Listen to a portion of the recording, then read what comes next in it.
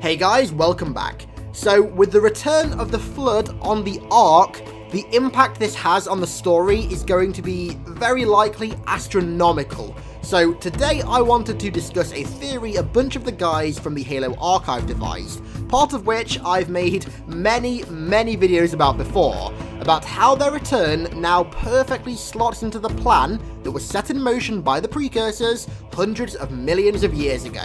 The plan to test humanity when they were at their peak, to see if they truly were sufficient to hold the mantle of responsibility.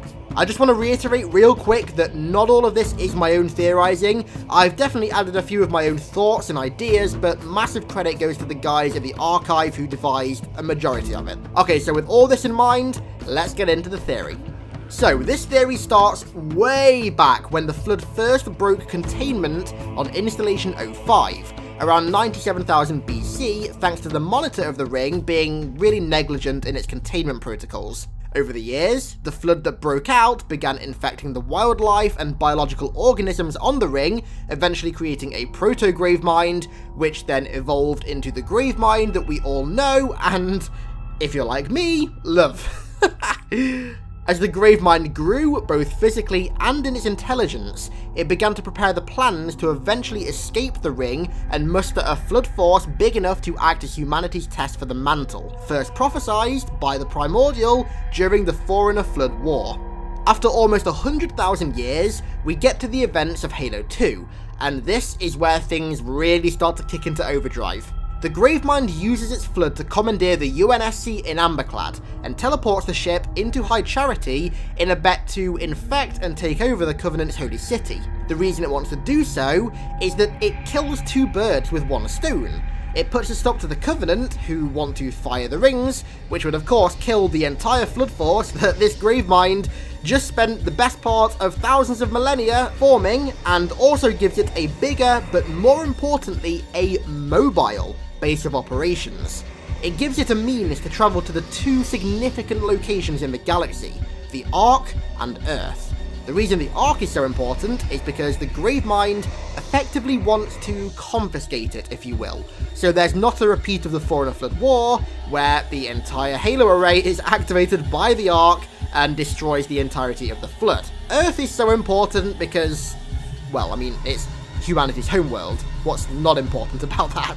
However, when the Gravemind is assimilating High Charity, it finds Cortana, a hyper-intelligent smart AI, the key to humanity's survival as a species, just left alone in the city, and it realizes that it can repeat what the Primordial did to Mendic and Bias, turn the enemy's most intelligent, important piece of artificial intelligence on its creators by the means of the Logic Plague. Now, for those who are unaware or new to my channel, the Logic Plague is how the Flood basically infects AI. It's how it infects something that isn't a biological organism. Now, we see the beginning of this in the Halo 2 post-credit scene, and more of it in the short story Human Weakness that takes place in between Halo 2 and Halo 3, which tells more about the time that Cortana spent with the Gravemind on High Charity, and goes into real hyper detail about how he logically tortured her. Eventually though, it looks as if Cortana is gonna manage to fend off the Gravemind, at least long enough for Chief to rescue her. But the Gravemind's intention was never to outright infect her, rather to plant the seeds of the Logic Plague that would germinate over time. The reason the Gravemind needs to do this is that its Flood force that it had, it really wasn't massive, and infecting Cortana with the Logic Plague acted as sort of an insurance policy, in that if the main plan failed, the plan B would ultimately kick in some years down the line. Throughout Halo 3, Cortana begins getting more and more rampant, a subtle little hint to which is in the name of the first chapter of Cortana, Rampant. While this was all happening, High Charity was taken to Mars just after the portal to the Ark at Voy was opened, and was teleported to the Ark not using the portal at Voy, but instead using the city's power combined with the Precursor modifications that the Gravemind had made to it to just do a very simple slip-space jump all the way from Mars to the Ark. When High Charity arrived at the Ark, the Flood didn't manage to gain control of it, but they did succeed in stopping Truth from annihilating them all. Chief then goes to High Charity, rescues Cortana, in air quotes, and burns the city down. Then, on Installation 04B, the Gravemind sent what is supposedly all that remains of High Charity's Flood down to the ring in Flood dispersal pods to stop Chief from activating it.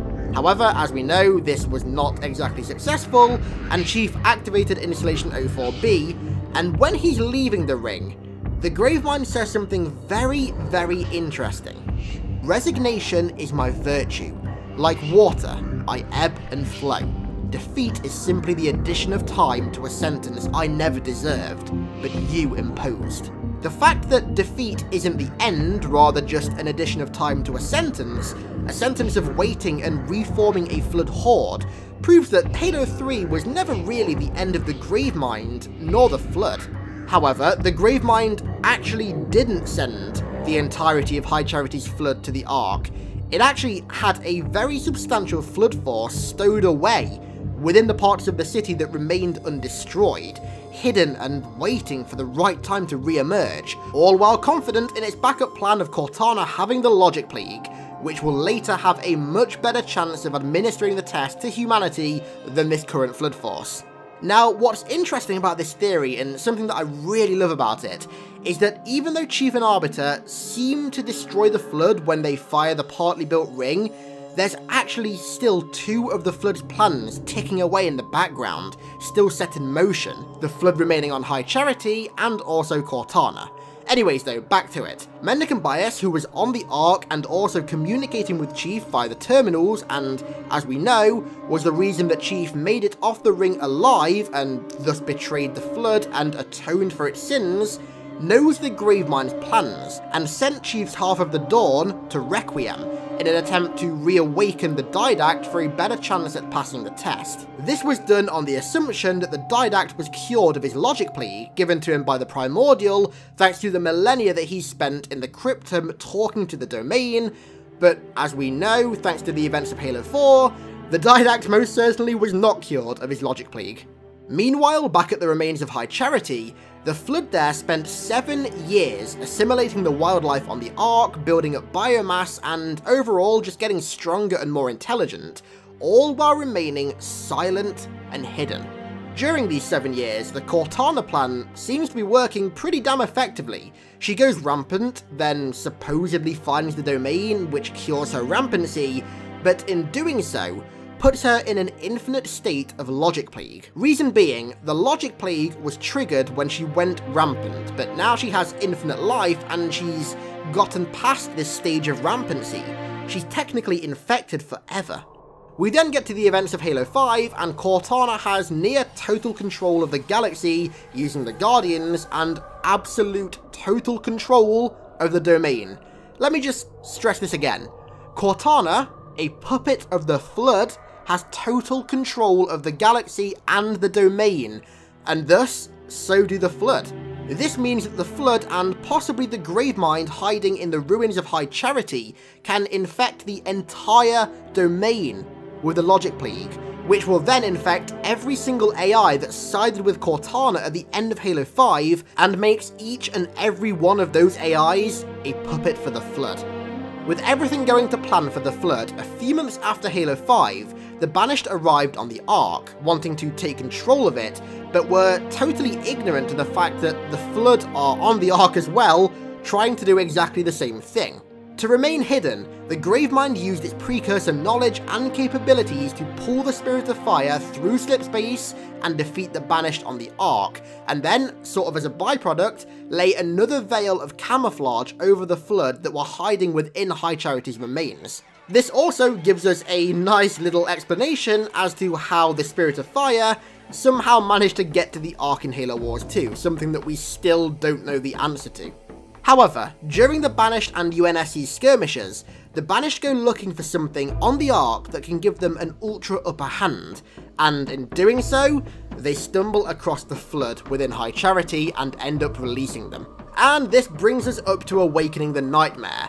But what are the Flood's plans after this? Well, now there's two sizable forces fighting on the Ark, it's likely the Flood will begin to spread and try and infect the bulk of these forces, and use this new army they've got on the Ark to finally gain control of it, and establish it as a sort of safe zone.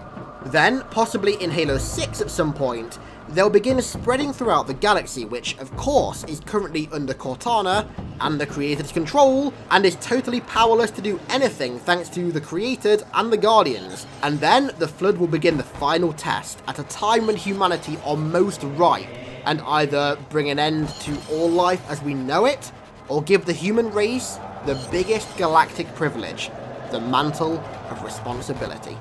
So that's it for this long and fantastically detailed theory. With Awakening the Nightmare, along with the Created controlling the galaxy, and also the Ark in play again, it really feels like Halo 6 will be the convergence point of all of these storylines, and all these plans set in motion by the Gravemind. The convergence point that results in the final test for the Mantle. Thanks a lot for watching, guys. Don't forget to let me know your thoughts on this theory in the comments. It is a crazy detailed theory, but honestly, right now, I genuinely believe that this is what is going on, and I seriously hope this is what happens. Thanks again for watching, guys. I really appreciate it, and I'll catch you next time.